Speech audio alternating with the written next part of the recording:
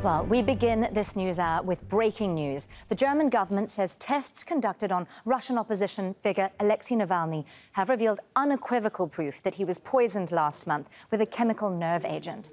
The prominent Kremlin critic fell ill during a flight to Moscow. He's in a serious but stable condition at a hospital in Berlin, where he was brought from Siberia 10 days ago. A German government spokesman says toxicology tests on blood samples show the chemical used is from the Novichok group of nerve agents. Doctors who treated him in Russia say they found no evidence of poisoning. Well, in a moment, we'll cross to Moscow for reaction from there. But first, our correspondent Nadim Barber joins us live from London, where he's been following developments in Germany. Nadim, I see that Heiko Maas, the German foreign minister, is now insisting on a Russian investigation.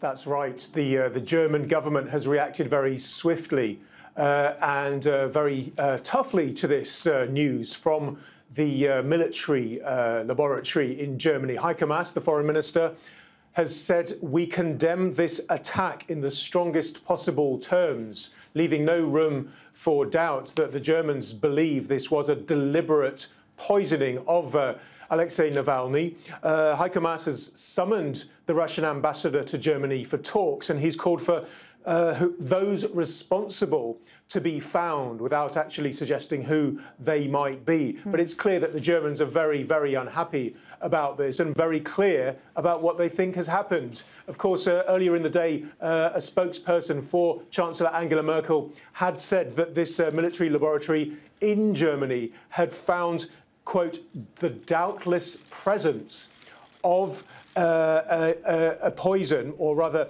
an agent from the Novichok group. And of course, that's come after tests from Mr. Navalny, who has been in an induced coma in the Charité hospital in Berlin now for some while. I imagine, Nadim, in London, this must all be reviving memories of Sergei Skripal's poisoning back in 2018. Of course, that's what people will think of when they hear the word Novichok. It's a Soviet-era nerve agent, and it was found to have been used on Sergei Skripal, a former Russian spy, and his daughter in southwest England 2 years ago. Now, they were both ill, but in fact, the substance ended up killing a member of the public who happened to find a container containing some of the leftover agent, if you like, on the streets. And all along, Russia denied any involvement in that, even though the British authorities actually identified the two Russian men who they think actually carried out the attack. And it caused a lot of alarm, almost panic, particularly in the city of Salisbury, where the attack happened, because for months, the authorities couldn't tell people exactly what had happened and where the substance had gone. So, yeah, it really is a worrying situation. Nadim Barber in London for us. Thank you so much, Nadim. Well, let's now move over to Alexandra Stoyanovich-Godefroy to get the view from Moscow. Alexandra, this has all happened, I know, just over the last hour or so, but I see we are already getting some pushback from the Kremlin. Yes, exactly. Whilst the German reaction was swift, here the reactions are cautious and restrained in a way. So Ministry of Foreign Affairs responded by saying that Russia is still waiting for German Prosecutor General Office to respond to their request. And their request was to send all the results of the analysis that were done to Navalny, also to state, for instance, what was the level of his cholinesterase in the plane, so before he arrived into Germany in German clinic, wanting all these details.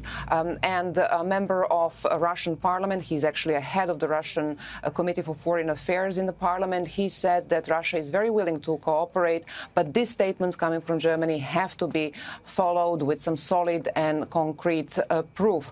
So the situation now is that from the authorities, the reaction is still restrained, but we heard before that the Russian doctors found no poison. They actually released Navalny with the diagnosis of metabolic disorder, disorder of carbohydrates, and that two labs in Russia didn't find anything suspicious, and the investigation, which is actually in a pre-investigative state, didn't find any reason to think of any foul play.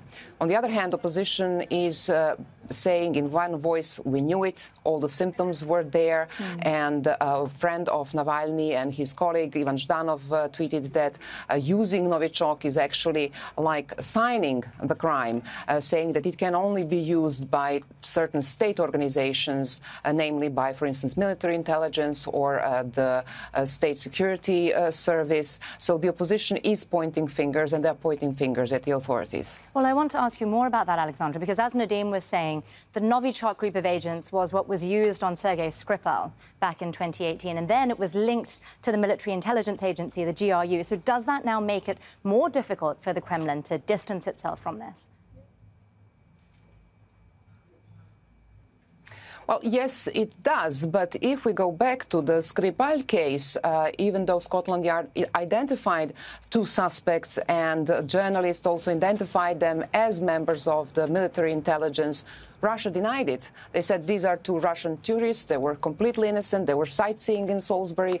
We saw an infamous interview with these two people claiming they have nothing to do with anything. And this is a sort of a pattern that we are seeing, that when some other state accuses Russia of some foul play, of poisoning their opponents or double agents, like in a case of Skripal, Russia is saying it is not us, or there is no evidence, and you have to provide us with solid proof, and what you are giving us is not solid proof. So it wouldn't be surprising if we get such an answer now, in this case. Alexandra Stoyanovich Godfroy there for us in Moscow. Thank you so much, Alexandra.